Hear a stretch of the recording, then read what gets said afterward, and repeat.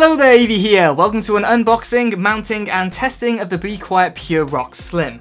If you want to check out thermal testing results, then head towards the end of the video. If you want to check out the unboxing and the building process, then just continue watching from here and check out the end for an outro where I have a slightly more comfortable angle for me to do these talking things.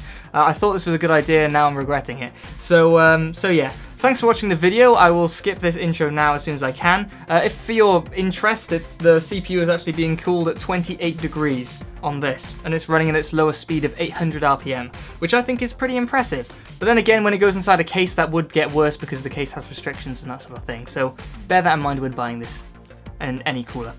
I'll check you in a second for the rest of the video and the unboxing, and hope you enjoy it. See you then. The Be Quiet Pure Rock Slim is enclosed in a fairly well designed box to suit the product and claims an ability to cool a 120 watt TDP CPU, which means it should be more than capable of handling the 90 watt 6700K we'll be testing with it later. Opening up the package, we can take a first look at what the cooler looks like inside. I'm not a huge fan of creating long drawn out unboxings, so I'll do my best to stick to the important stuff without losing any detail. Inside the box, you'll see the CPU cooler, a 92mm fan, a manual which includes information such as installation instructions and the warranty, and lastly, a sealed bag that holds 2 fan clips and a bracket to allow for compatibility with AMD sockets. The complete list of sockets is available shown at the bottom of the screen. Let's take a look closer at the cooler itself. The Be Quiet Pure Rock Slim, including the fan, stands at 125mm tall, 97mm wide, and 82mm thick. This makes it a fair amount smaller than the Hyper 212 Evo reviewed previously, but the Pure Rock Slim has a much higher fin density than the Hyper 212 Evo. We'll see how these variables pan out when we compare the results later on. Straight out of the box, there is a plastic shroud covering the base, which has a pre-applied thermal paste. However, due to compatibility issues in the last video of the Corsair Air 240, we used the paste then. But that doesn't really matter since we're going to be using the same thermal paste across all CPU tests regardless, to get a true comparison between the coolers by removing the variable of the thermal paste. The stock pre-installed mounting mechanism for Intel sockets, which we'll be using, uses push pins that are not too dissimilar to an Intel stock cooler. They're functional but not amazing. We'll look more into these later on. Before we move on, the grooves to the top of the base plate are for mounting the AMD bracket seen earlier, and the underside of the base plate reveals the screws that fix the Intel brackets to the base plate and the smooth flat surface of the base plate, which you may notice doesn't create direct heat pipe to CPU contact like the Hyper 212 Evo does, but instead opts for molding the base plate around the heat pipes. But like I mentioned in the Hyper 212 Evo review, that's probably down to a patent reason rather than anything else, and there are plenty of fantastic coolers around with this design, so don't feel that this is favoritism towards the Hyper 212 Evo. Checking out the top of this cooler, you can see that the tips of the heat pipes have been finished off with an aluminium cap, which is fantastic for a cooler around £20. However, I would have liked to see the Be Quiet logo either cut out of or pressed into the top fin, rather than have it painted on, which you can see by looking at the U, is pretty easy to scuff and damage. Moving on to the 92mm fan, after testing with the fan running at full speed, I'm happy to report that it's very quiet. It's made with a nice quality of plastic and has a pleasant matte finish. The fan blades have an interesting undulating surface which looks pretty cool when the fan is running, which you can check out towards the end of the video. The label of the fan itself shows a 2000 RPM speed, but by looking at the webpage of the fan itself, it would appear that the fan operates at ranges between 800 and 1900 RPM, which means it operates within the tolerance of 2000 RPM stated on the label, which is completely fine by me. But it would appear that the fan isn't able to slow itself down any lower than 800 RPM, but it's also worth noting that it's really quiet at this speed, so it won't need replacing for noise issues if you're going for a quiet build. All of this from a fan that only costs around £8 individually.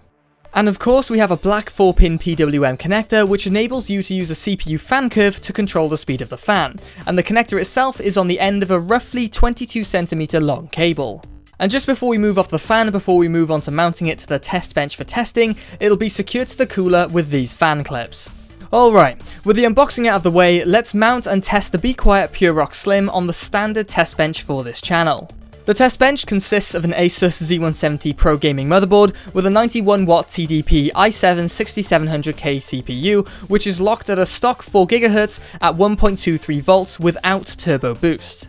And in order to eliminate the thermal output of the EVGA GTX 1070 for the Win graphics card, it's being water-cooled with the fans pushing the air through the chassis and away from the CPU cooler itself. And to round off the highest thermal output elements of the system, we have 24GB of DDR4.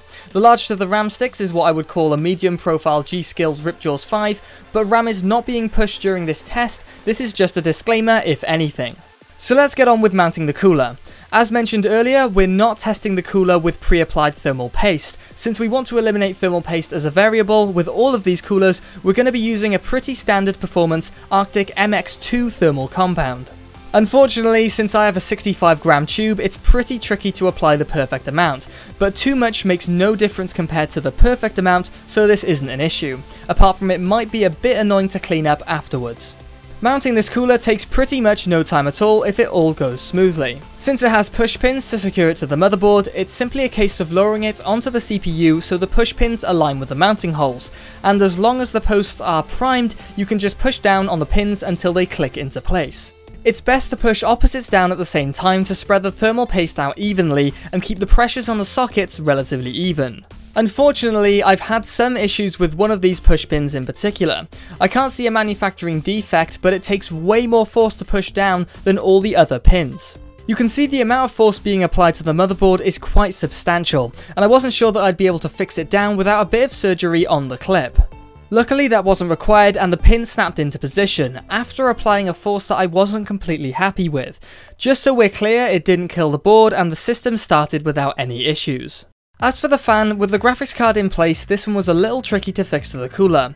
Unlike with the clips on the Hyper 212 Evo that secure to the fan first, these wire clips just hook onto the fan and the cooler simultaneously. I found the best way to mount the fan was to lower the fan with the hooks in the fan and then do your best to hook the clips into the grooves of the cooler simultaneously. Once the fan is in place, you can take a step back and admire. Admittedly, the fan is a little lower than it should be, but the lower half of the cooler is covered, which is the main portion that needs covering. So all that's left to do is to connect it to the CPU fan header if you want to control the fan with a CPU fan curve. You can choose other headers, but the CPU header is generally a guaranteed PWM header on most motherboards. And with the installation complete, we can throw it through the standard test and check out the results in a minute.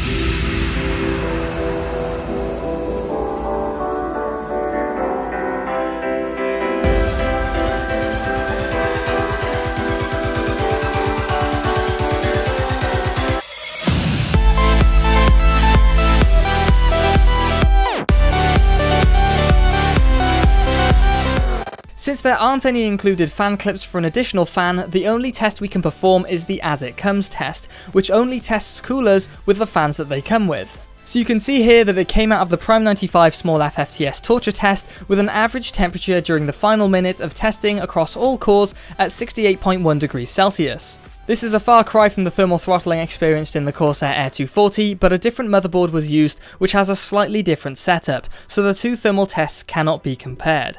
But we can compare it to the Hyper 212 Evo that has been tested on this test bench with the same setup, and you can see that the Hyper 212 Evo is only about 5 degrees cooler. But if you think of cooling as an exponential statistic, for every degree that is reduced, there is an exponentially greater cooling potential required. We'll get a better grasp of how this all pans out with more coolers in the future, but for now we'll have to leave it at that. So there we go, that's pretty much it. Just a couple of points to make. First, before you shoot off and you want to check out other videos, if you want to see better glam B-roll footage of this cooler, I think it's better coming from the Corsair Air 240 video done last week, since there was an ability to be able to put lighting all around it and light up the fins and that sort of stuff. It actually looks really nice, so I'd recommend skipping to the end of that video if you want to go and check out that sort of thing. It's worth checking that video anyway. I think it was a pretty good one from this channel, so that's pretty much it. The reason I have this cooler in the same graph comparing it to the Hyper 212 Evo is purely because the Hyper 212 Evo is the only other cooler that has been specifically tested on this test bench. This whole video series is relatively new to this channel, so That's the reason why that is. You wouldn't naturally compare the two. They're two different sized coolers. They also have differences in fins. I mean, the Hyper 212 Evo has something like 57 fins. This one has something like 45. So there's a large difference in the fins there and the size of the fins and that sort of thing. So you wouldn't naturally compare them, but that's the only reason that they are compared in this instance.